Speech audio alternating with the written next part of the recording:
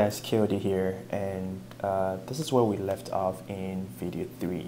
We had basically created the Jumbotron section, and we had created a menu, even though it's not formatted well.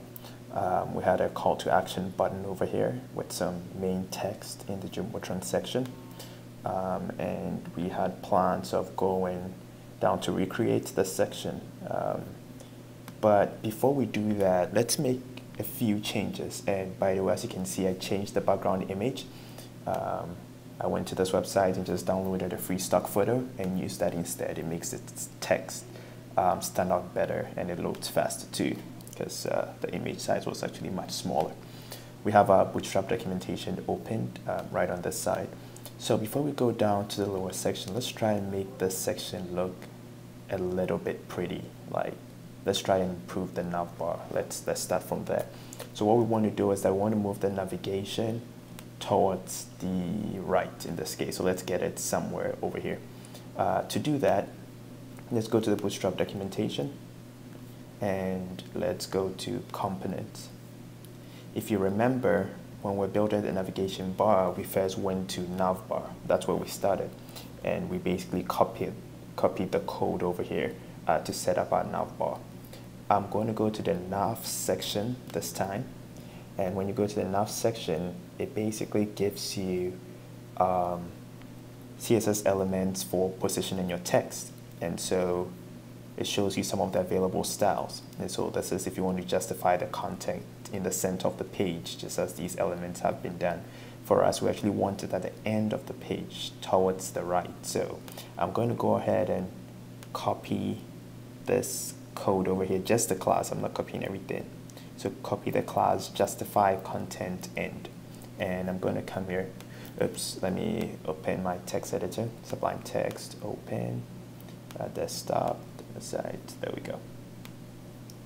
And I'm going to go to my index, and that's my nav bar. So my navigation bar starts over here and it ends right here. Let me just probably redundant, but let's just do it again. Nav bar ends so that it's clear. And I'm going to paste this code that I copied right here, justify content end, right onto this section under the URL, in the URL element tag. So there we go, justify content end, and I'll save that, and let's see how it looks like now. Doesn't seem to be working. Let's see what we did wrong. URL element, justify content end. Actually, I am going to try to move it into the div element and see if it makes a difference, since these are actually sub elements. There we go. Okay, so that moves it to the other side, and then we have links over here, and we have our buttons. As you can see, there's a problem with the line height over here, but this time around I'm actually going to just use some custom CSS, and I'm going to target the URL element with the class navbar nav, or you can actually even target nav item. In fact, let's do that. That's more specific, just so that we don't overwrite anything. We actually don't need this. So I'm just going to go ahead and say it's a class, so use the .nav item. I'm going to do line height. There we go. And let's say 40px. Let's see how 40 pixels look. It seems balanced a bit, maybe 45. Okay, that seems to work. And if you've noticed, Jumbotron has a border radius, so it's rounded on the edges of Jumbotron.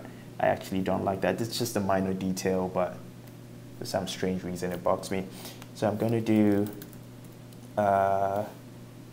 border radius, and I'll say 0. No, 9, 0. There we go. And so as you see, that'll take out those curvy ends. Yes, and it's now straightforward. Okay, so we have a nav bar, we have our menu items, and we have our buttons on this side. And then we have our text, we have our call to action button right here with the learn more.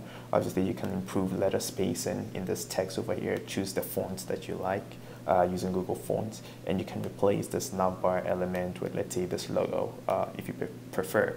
But I'm going to move on to the main section, which is down here, and try to recreate some of these things. Now, Bootstrap has an element called container, and what container does is that it gives padding on the sides of the page. So I'm actually just going to create an element and I'll show you how this works. So let's go back, and right here, Navbar ends, this is the Jumbotron section. Let's go ahead and say, let's call this main text section. Poor naming, but you get the point. And let me create div element, and let's say I create maybe an H2. Let's go for an H2 element, and then I create a paragraph element as well. Okay, so let me copy this and put it right here. And let's copy this and put that right here as well. Okay, so we have some text in our div. Let's see how that looks like down there. There we go. As you can see, it actually hits the edges of the page. If I apply Bootstrap's container class, let's see what that does to it. So I'm going to apply a class of container. And you see all of a sudden it creates padding on the sides. Now let's actually see what that looks like in the console. Jumbotron container section. You see it actually sets the width, which is pretty much the same as restricting it on the sides with padding, but what it's really doing is it's setting the width to this. And as you move into smaller screens, the width also changes. So as you can see, if we're in a screen that was 992 pixels, the width will actually decrease to 960 from 1140 on this, and it keeps decreasing 720 etc. So it's pretty much a nice way to have your text centered in the middle of the page and to create padding on the end. So there we are. But before we do that, let's go ahead and use another Bootstrap style to center this. There we go, perfect. And so pretty much we've created this.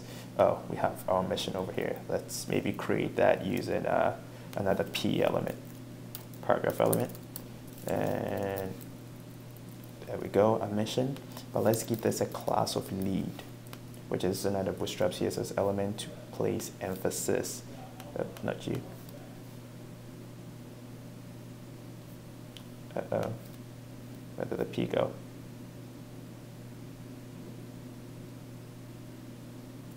Oh, I put it in the wrong section. It went all the way up there. So let's bring it down here. That's where it's supposed to be.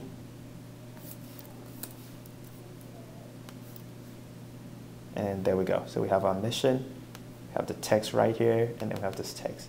Now let's add this. Let's add this button, this join us button. We still add it in the container section.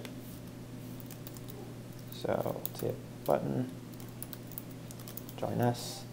I would give it the btn class.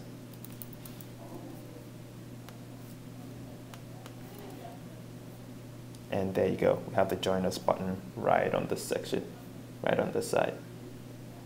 Good. Now that we've completed this section, let's go on to one of the important sections, which is basically creating these elements we see over here. And I'm trying to keep these videos short, so I'll actually do that in the next video.